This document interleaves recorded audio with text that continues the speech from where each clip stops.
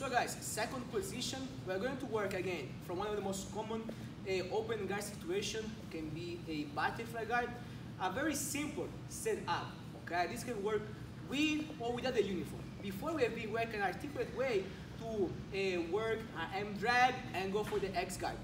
This time it's going to be really much easier because what I want to do is to work on this space in between me and my partner, work the very basic concept about butterfly guard, okay? So let's start first in this way, okay? When is a really good way to start a open guard as a butterfly? Whenever we are in this situation, I have space, my partner is on the knees, I want to always keep my feet in between his legs, okay? And always keep your toes up, like just hooks, okay? And I want to be in line with my chin forward, okay? More than my hips. I cannot stay with my face, with my chin behind the line of my hips. Why? If you just push me, I don't have strength enough to maintain a good position. And if on my back, it will be too easy for you to make grips and pass to one side or to the other. But whenever I'm here, I try to push now. Push. I'm stronger. Okay? Of course, it's not going to be like a game of who is the stronger one, okay? But the main concept is to be here. Now, this is a concept that works, especially standing with MMA, with grappling, with jiu-jitsu, okay? We want to work having the underhook, okay? And what is our goal for this setup for the X guard is to work both arms underneath, okay? But at the same time, one of his attack, one of his way to pass would be also move arm underneath my arms, okay? So, who is in control? Who is the underhook? So from here, what I want to do is to try to reach first with on one side, right here. And as you can see, I have one hip off the ground, and my right knee is up, okay? Now, I want to start to face again to my partner, bring my left knee off the ground, and I'm going to be here. I'm going to connect my hands.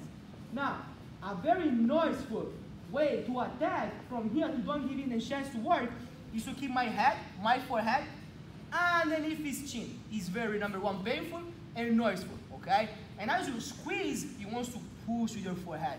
It's very noiseful for the person in front. Most of the time, he can make the mistake to just move back and lose the balance. You just can squeeze and go on top, use the momentum, but it's too much easier, okay, for us. We are going to work a technical way to work on his balance and set up a X guard. Okay, now I'm going to show you this way. Let's turn. Look, I'm here already. My hands are connected together and my forehead is really underneath his chin. Now, what I want to do, we need to roll on my back, okay, as we do during the cool down or during the warm up. And I want to keep my legs up, okay. In this way, I want to move his feet off the ground.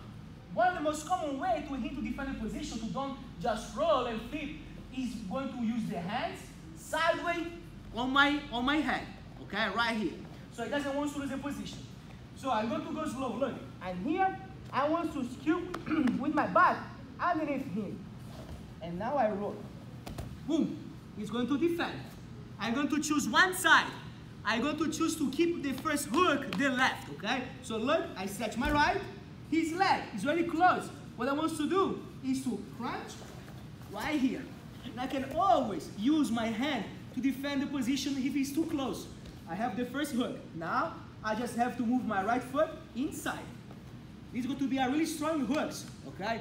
Strong enough, if I want, try to don't fall, okay? To lift my partner up, okay? It has to be a really strong hooks. Don't keep your feet dead, okay? You want to be active. Now, from here, he can be strong, okay? Especially if he tries to sit and kill my legs. He's good to pass if his knees face up. I want to use my right hand to, like, turn my wrist and let his knee face down. I can control the collar if I want. Now, from here, very basic way to sweep from here. He can be strong or having more base if I try to sweep in that way or in that way. Why? Because of his hands. Of course, in some situations I can pull, control, but it's hard, especially if the other person is far from me. So from here, remember, to have a good position, you want to touch with your here his shin and close. Now, really basic.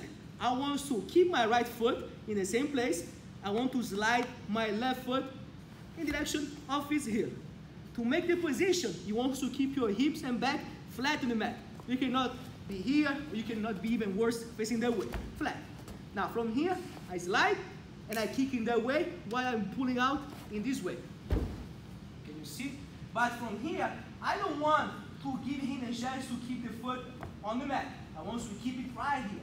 Now, I always like to have my right hand from the knee to control his back. And I do this, I pass my left hand in this way, control his left leg. Now, big step back with your right foot while I will pull with my hand. I keep my left foot on the ground where it is. Okay, I don't move my left foot. I just make a big step back, like a technical way to be on my knee on the ground on the right side. So look, I reach the collar and start to kill the heels. Now look, I make a step back and drop. Now, I have already the side mount.